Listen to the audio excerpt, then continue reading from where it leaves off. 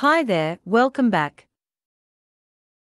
This time in DaVinci Resolve, we will create a seamless infinite zoom effect using the dynamic zoom controls in the Edit page. Dynamic zoom is a fast and easy way to create pan and scan effects to zoom into or out of a clip.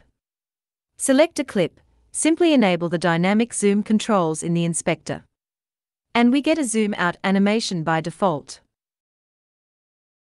Click the swap button to switch between zoom in and zoom out effects. When dynamic zoom on-screen controls are turned on, we can see two boxes in the viewer. The green box is the starting size and position of the transform, and the red one is the ending size and position. Drag anywhere within the box to adjust the position, or drag the corner to change the size. In the case of one box completely inside another one, we need to click the corner to select the box first, and then drag to change the position. If we adjust both boxes to the same size, we can create panning or scanning effects. In the inspector, we can choose different ease modes to control how the transform motion accelerates. Simply enable the dynamic zoom controls for the clips in the timeline. We will have a slideshow with animated zoom-out transform effects. Click the swap button to switch to zoom-in animation. When we change the clip duration, the dynamic zoom will also be adjusted automatically to reflect the change. While all the clips are selected, press Ctrl-T to apply the standard cross-dissolve transitions to all clips. This will add some smoothness between the two animated clips. If we want to give each clip a unique transforming effect, we can use the dynamic zoom on-screen controls to adjust the transform size and position for individual clips.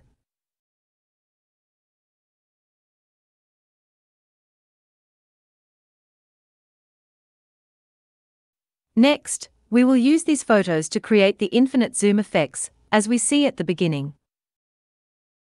Add a text plus title to the track above photo 1. Enter small letter N as the text, which is a circle shape in font Webdings. Change the font color to green. Resize and move the circle to cover the lens. Select both the photo and text clips. Right-click and choose New Compound Clip, name the clip as Image 1. Go to the Effects library, drag the 3D keyer from Open FX Filters, and apply it to the Image 1 clip. Turn on the on-screen Open FX overlay, click and draw a line on the green circle to define the color key. Go to the Inspector, in the Effects tab, adjust the dispill to remove the green spills. If needed, you can also play with other parameters in the Matte Finesse section to get a clean cutout result you like. Switch to the Video tab in the inspector. Enable Dynamic Zoom, and press the swap button to change to zoom in effect. Turn on the Dynamic Zoom on-screen controls. Resize the red ending box, and move it to the middle of the camera lens. Play the timeline, and we have a nice zoom-in transform effect, but it seems a bit too slow. Change the clip duration to 2 seconds. Now it looks good. For the second image, we will zoom in through the door entrance. Drag a solid color generator from the Effects library to the track above the photo 2. Change the color to green. Turn on the Crop on-screen control. Crop the green image to fit the door entrance. Create a compound clip, and name it Image 2. Select previous clip Image 1, press Ctrl-C or right-click to make a copy. Select Image 2, press Alt-V or right-click to open the Paste Attributes window. Select Plugins and press Apply. The 3D keyer is now applied to image 2 with the same settings, and we have a clean cutout using the same color key. Go to the Video tab in the inspector, enable Dynamic Zoom, swap the Dynamic Zoom start and end. In the viewer, turn on the Dynamic Zoom on-screen controls. Resize and position the ending box to the middle of the entrance.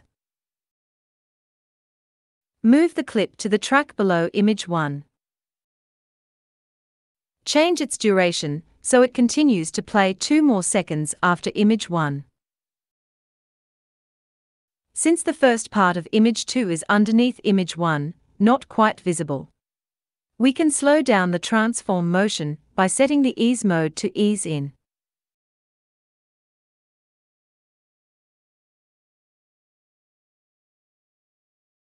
Repeat the same steps for photo 3 and photo 4, and put them under image 2. In the case of photo 5 and 6, the zoom-through shapes are not the normal rectangle or circle.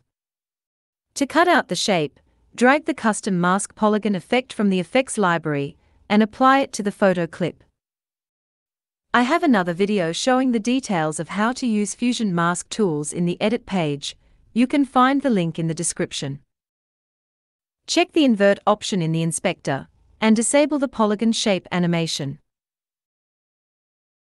Turn on the Fusion on-screen overlay controls.